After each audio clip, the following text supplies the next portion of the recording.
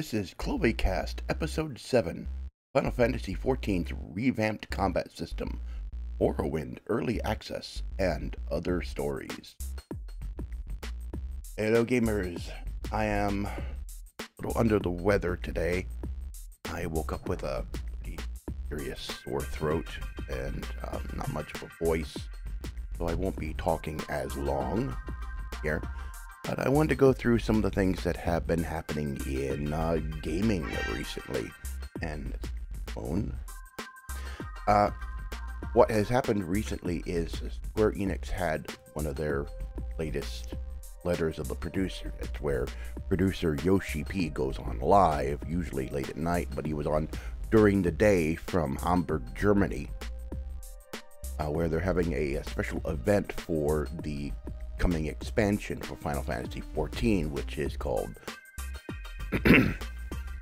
Stormblood. And they were detailing information that a lot of us in the Final Fantasy XIV community have been wanting to hear for a long time, and that is, what is Square Enix doing to revamp the combat system? Now, the reason why they need to revamp the combat system is because it's becoming overwhelming.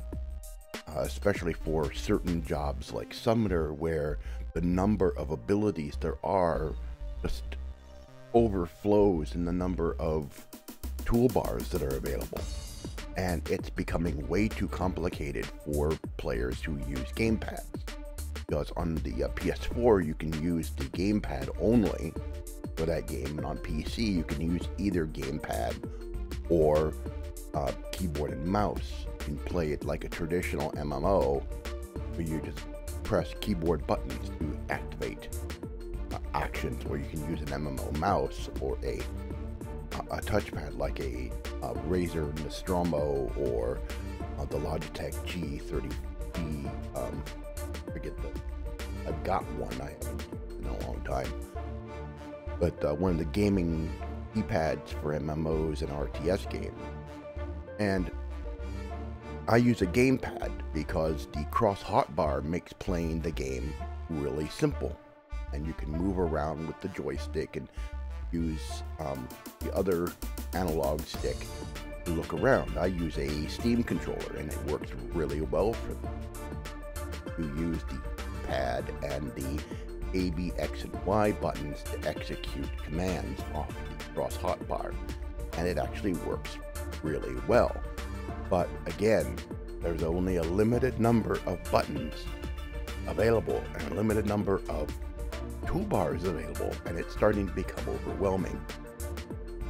And it's putting a lot of pressure on players, especially keyboard and mouse users. There are not enough hotbars to go through, and it's becoming really complicated. So what Square Enix has had to do is they had to go through and look at all the abilities that are not being utilized or being underutilized, and they're getting rid of them, or they are merging them with other abilities.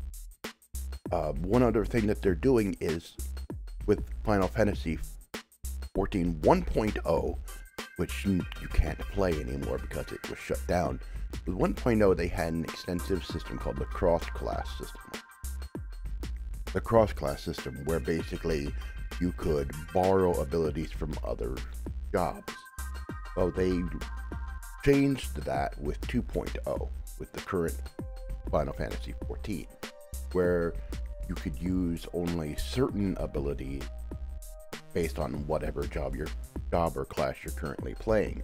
And in order to get those abilities, you had to level up a different job up to a certain level in order to have access to those cross-class skills, those abilities. Well, they're eliminating that requirement. Do not have to go through and start. Let's say you need a certain ability for Bard, or if you need a certain ability for Black Mage, there are certain requirements to activate those jobs where you have to have one or two other jobs leveled up to a certain level in order to activate them. They're eliminating those requirements. and they are taking the cross-class abilities, they're tossing them away, and they're creating these role abilities. And what you would do is you have a selection of 5, you have a bar 5 that you can activate, and you can pick and choose among different role abilities what you want to use. You can pick and choose which ones you want, and there are different selections for DPS, healer, and ranged magic. They're getting rid of some abilities. They're getting rid of, and I thought I turned my phone down. They are getting rid of some abilities, such as raging strikes. They're getting rid of that. That's got some summoners up in arms, because raging strikes is a good chunk of their DSP, their damage.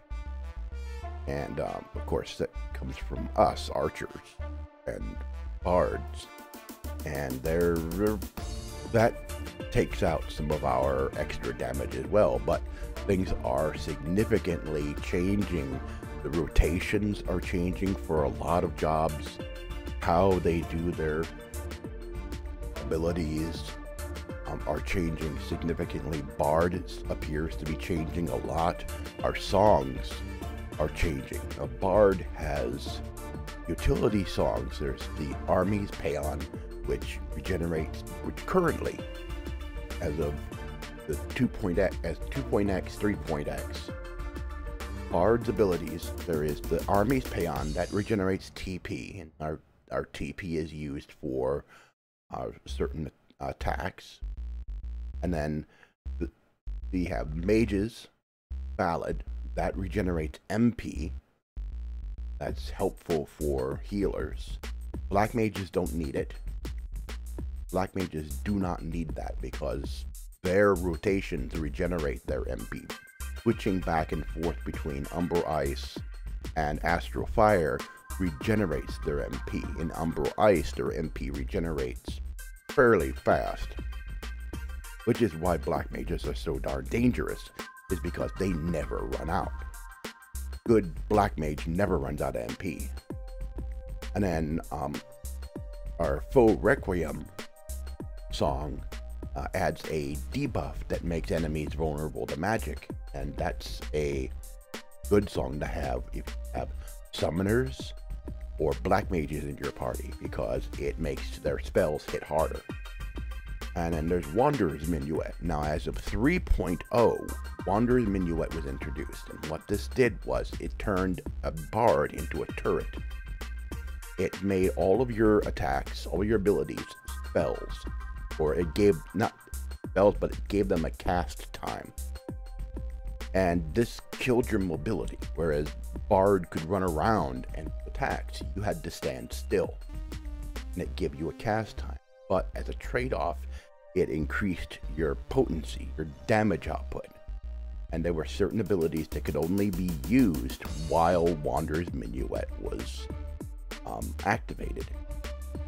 And if you wanted to move while attacking, you had to disable Wanderer's Minuet, and that cut off part of your DPS by doing so.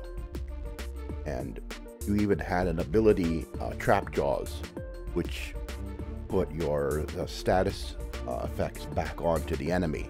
You have Wind Bite and Venom, Wind Bite and Venom Bite.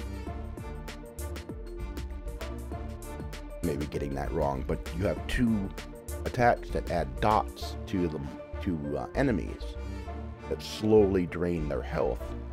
And you have Trap Jaws, which reset the timers on those, so you don't have to reapply them every time. That's only available while Wanderer's Minuet is active. So they're changing that. They're getting rid of the cast time. They also added a cast time to Machinist, another ranged DPS, uses a gun instead of a bow. They're getting rid of the cast time for them with the Gauss Barrel add-on. So we get our mobility back. Machinist is getting a flamethrower and different abilities. And they're changing Bard's songs. It looks like the songs have a direct effect on the mobs. What exactly the songs do, they have not detailed yet. They haven't told us exactly what the songs do, what changes were made to them. Now, another problem with the combat system as it was, when players are in raids, they get tunnel vision from having to focus so much on their dots, having to focus so much on their cooldowns and all their status indicators, and they're missing mechanics, boss mechanics. They're missing when the attack lines appear on the ground. They need the dodge, and some of those attacks, especially in the Savage raids in Alexander, some of those are instant kill, and some of them are missing them. And if you lose one party member in those, you can lose the entire raid. Just one member dying costs you the entire raid. So in order to alleviate that problem, Square Enix is implementing the system where they have a meter that appears on the screen, and it's different for every job, and it shows you your different statuses. It has different countdowns and cooldowns and indicators for your abilities, and it's different for every job. So, and you could place it on the screen, you could enlarge it, you can move it around, you can make it invisible when it's not in use, and visible once you go into combat, and it makes it easier to see the stats that are the most important, and they're getting rid of some of the others that are just fluff on the side that most people aren't even using. So there's just major changes there. Summoners getting a very big change. I mean, the internet is blowing up right now over Summoner because the job ability video that was released with the live letter shows them summoning a full Bahamut to their side temporarily, and you can already use Dreadworm Trance to do a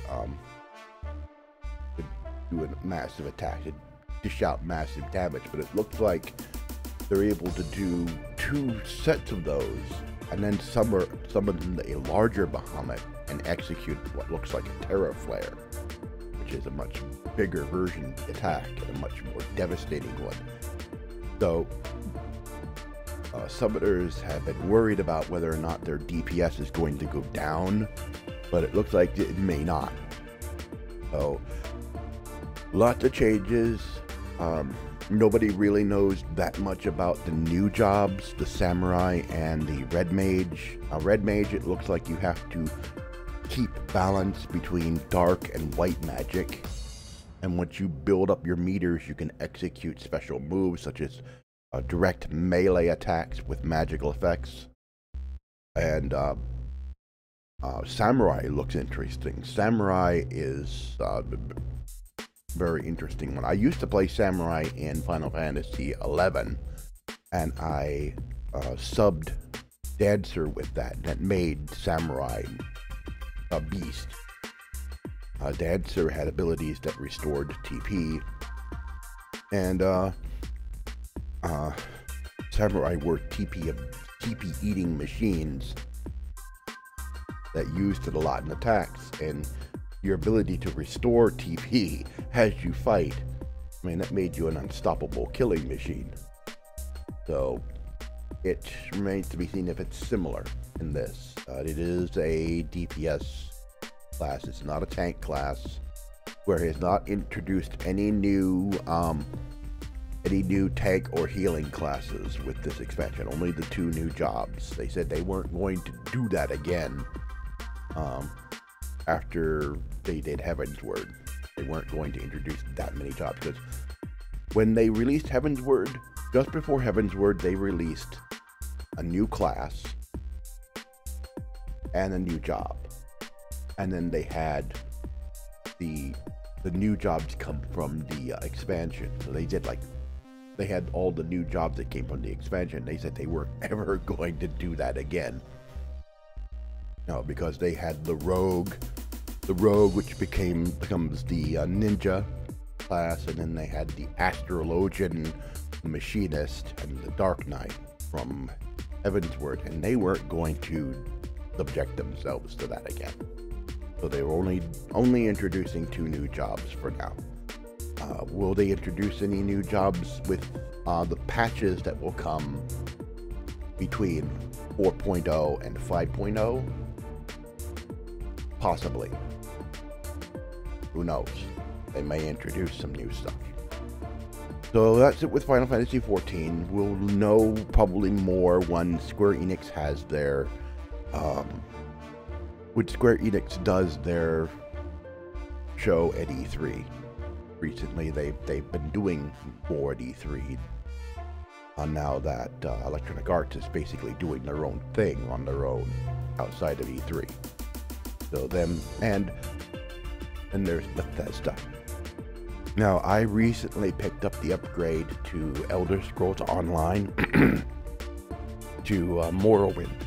Now, technically it's a pre-order. Now, I normally do not promote purchasing a pre-order, but this is an MMO. It's a different case for a single-player game that will probably no one will be playing within a year or 2. I don't recommend buying pre-orders for those.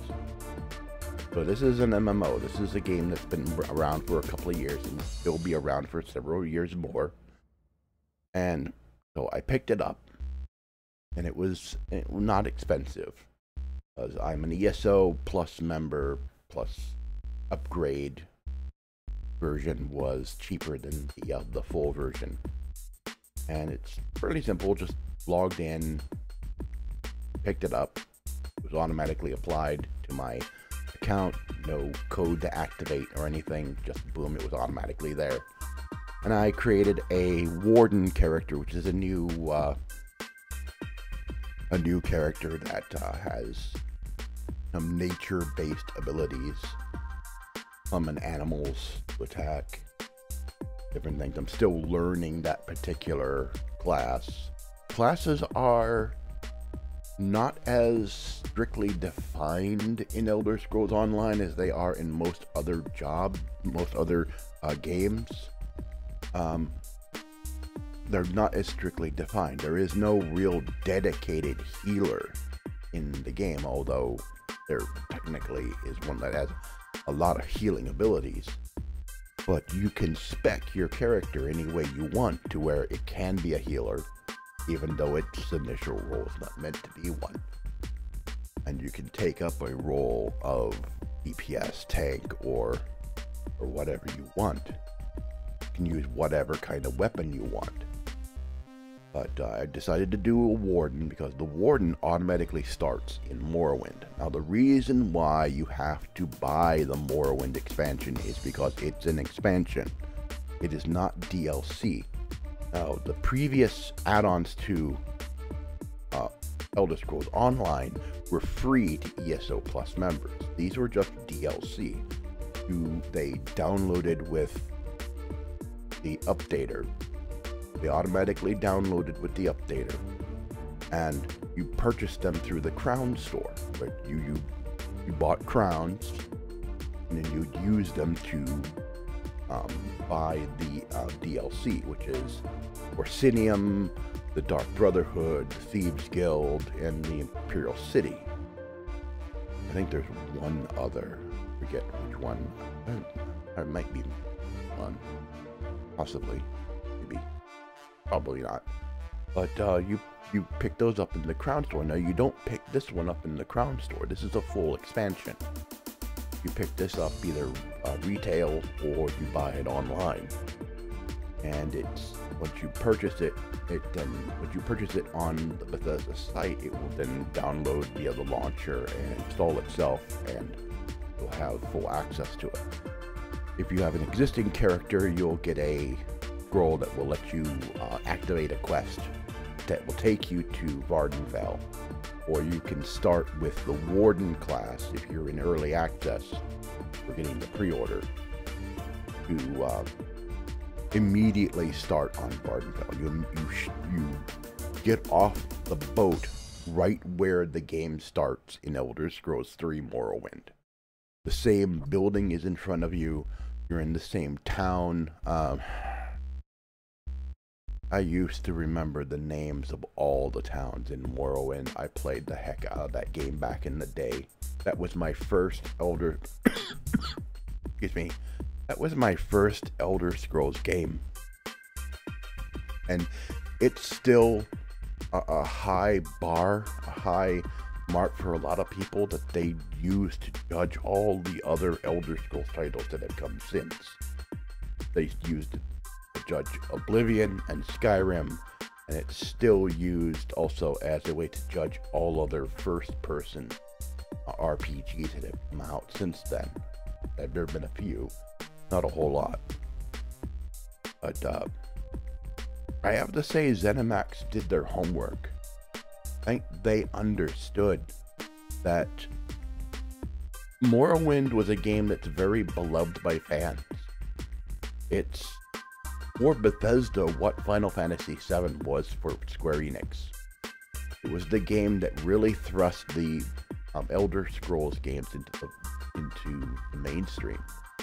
They had two other games before that, Arena and Daggerfall, that had their niche audience, but not a lot of people knew about them, not a lot of people played them. The first time people played Morrowind was when the first time they played a Elder Scrolls game is when they played Morrowind on PC and the original Xbox. And that was their first experience with that universe. And people remember it, and people still cherish the game. You can still play it. You can get it. I have a mod that upgrades the modernizes the graphics to the original Morrowind. I did a video on that on my channel here. And you know, people love it. So Zenimax knew that if they didn't get this right, that the fans were going to rip them to pieces for it. And so far, looking at it, I'd say they've got it right. The layout, I recognized the layout in the initial town. I then went to Vivek City. My quest took me to Vivek City. And I have to say, you know, it is set, the timeline is, is a few thousand years before Elder Scrolls 3. So not all the ziggurats that are a part of the city have been completed. You see the city still under construction, and you'll see the moonlit in the sky, really high up in the sky. It has not dropped down because of the diminishing powers of the tribunal. And the music is a mix of new and old. You still hear some chords from the original soundtrack for Morrowind in there. You still hear some of the original chords in the new soundtrack, and it's very nostalgic. There have been some graphical improvements. They have not implemented DX12 yet. DX12 support is on its way. They haven't implemented it yet, but they have made some improvements to the lighting, to the shaders. They made some graphical improvements there, so that it's a beautiful looking game. Really, really good looking. And there have been some other changes. I'm still trying to figure out what all else they've altered for the expansion, because they've done more than just add new content. They've made some other changes. I'm still trying to figure out exactly where a lot of those changes are in this, because I'm still exploring, because they haven't told you everything of what they've done. And the quests I've been on have been a little interesting, a little better than just fetch quests that nothing but a never-ending fetch quest that we've been playing in the original ESO. Those were go do this, go get that, go activate this, here and here and here. There's been a little bit more involved sort of quests where you do a little bit more than just this and this and this and this. Go activate this shrine, go pray at this place, go drop this off at this place. The fetch quests appear to be, from what I've played so far in the few hours that I played before I had to go to bed, before the servers shut down for maintenance, which I'm going to check here in a little while to see if maintenance is over. What I've seen so far is that Zenimax is actually, they've actually made a lot of improvements. So I've reached Balmora. Balmora is actually the first major city you go to in the original Elder Scrolls game, and beautiful place. Not quite as big as Balmora was in Test 3. That's of course, that's of course understandable, because that was during the reign of the Empire, and this is like long before Talos is born. This is long before Tiber Septim's time, long before then. So I haven't seen the rest of Vvardenfell, and based on the map I've seen, it looks like they include all of Vvardenfell Island. So it can go into the Ashlands and go up to the far north of the island, where there was some nasty stuff there. I mean, there was some creatures there that would basically kill you really fast. And the visuals, the countryside, the level of detail, the density of the forest is a lot higher than what I've seen in most of the other parts of the game. It's beautiful. This looks like Vvardenfell. It looks like Morrowind should look, the way it looked in Test 3, but a little more. I am really impressed with what Zenimax has done, and reviews so far for the expansion have been very positive. Elder Scrolls Online has really, gone up in quality. It's become a premier MMO. No longer this one that people point at and laugh. It's a good MMO. It's one that you could easily recommend to people.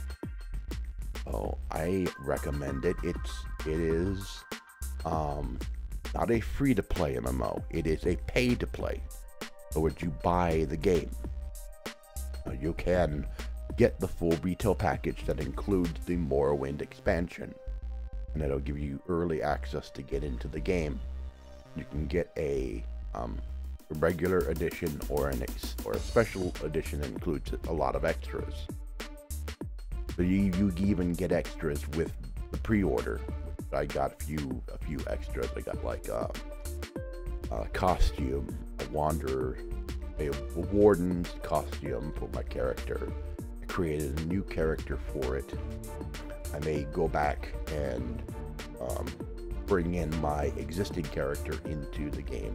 Because of the 1 Tamriel update, or Tamriel Unlimited, I can go anywhere, and my level will be synced, whatever the level is supposed to be for the area. And you can start out as a level 1 in Vvardenfell. You don't have to be a really high level character to go to that region, although I've seen veteran rank characters running around on Vvardenfell. So that's all been going on, and as you can hear from my voice, I haven't been Well, it started yesterday. And I woke up with a sore throat. I don't know, I'm not sure why. And it went away. And I woke up again this morning with a sore throat, my voice sounding like this. And I think I've got myself a summer cold somehow. But I'm currently still in the process of working out the next episode of Chloe the Professor. Want that to be a good one because it's about a subject that's fairly important, about how AAA game development needs to change because it's become an unsustainable arms race, as one person had described it. One person in the industry had described it as a unsustainable arms race. So it needs to change. Doesn't mean that we can't have good AAA games. It just means how they're made and just basically how they are produced and change. We need to rethink the formula because the way things are right now, the budgets for these games are just skyrocketing out of control. And the way it is, if a company pumps in millions and hundreds of millions of dollars into the development of a game and the game bombs, if the game bombs and it doesn't sell, that will instantly bankrupt a lot of the big companies because they put so much money into it.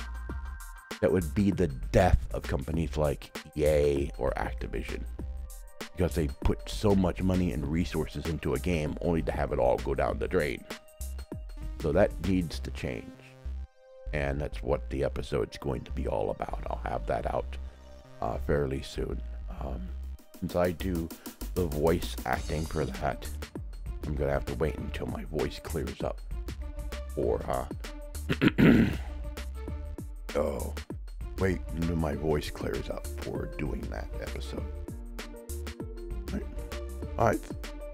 So thanks for watching. This is, I've gone on a little longer than I was really wanting to. My voice is starting to really bother me. I have wanted to talk about what was happening with Final Fantasy, what was going on with Elder Scrolls Online, because those are the two things that I've been keeping an eye on recently. And I'm going to have to, some of the other videos that I do for Gamers Bay, I'm going to have to pull back on doing some of those until my voice clears up a little more, because this is really starting to get to me. But thank you for watching. Thank you for putting up with my awful voice, and I'll see you guys next time.